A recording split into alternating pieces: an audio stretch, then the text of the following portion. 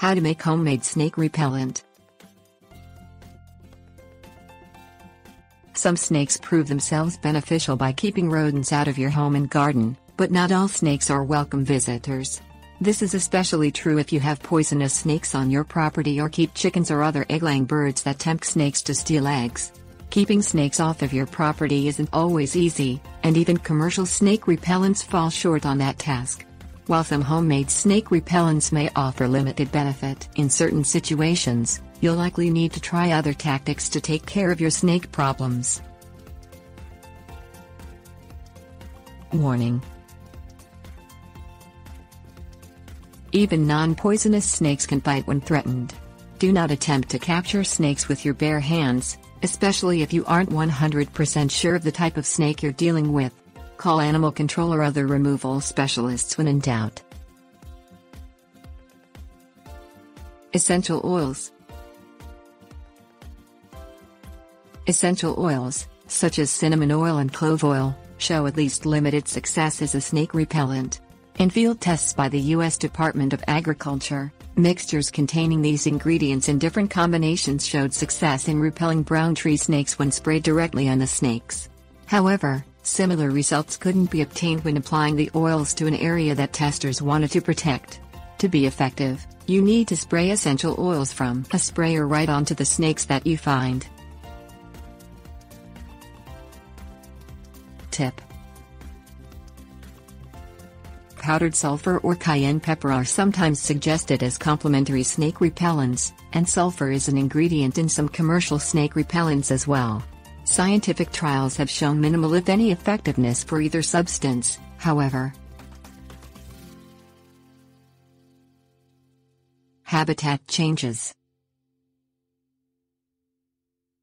Altering a snake's habitat goes a long way toward repelling it from your property, and this can often be done without undertaking a major landscaping project. Keeping grass cut short, thinning mulch so that it is less than 3 inches deep, and eliminating scrap piles removes comfortable places that snakes can hide and may drive off snakes that are on your property. Keeping animal food in sealed containers will also make your home less attractive to mice and other rodents, which in turn can lower attraction for snakes as their food source dries up. Tip: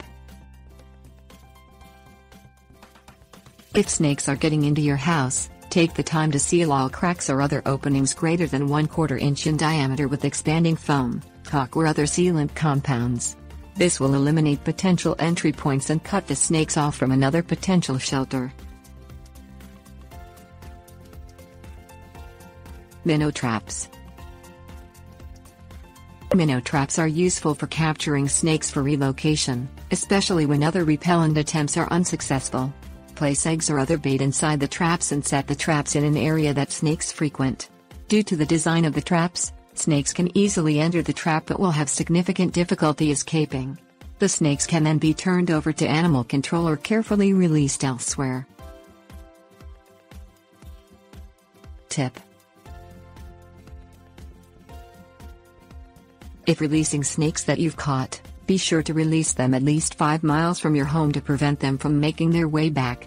Keep in mind that releasing wild animals in state parks or other public lands without permission is illegal. Moth balls. Moth balls and moth crystals are often suggested as snake repellents, but using them for this purpose is not only dangerous but is also illegal. Moth balls contain naphthalene, a regulated chemical that can present a danger to children, animals and even the environment.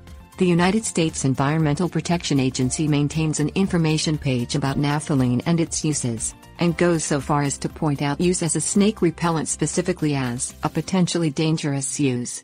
On top of that, avoidance tests performed by the University of Nebraska-Lincoln showed little effectiveness for naphthalene repellents.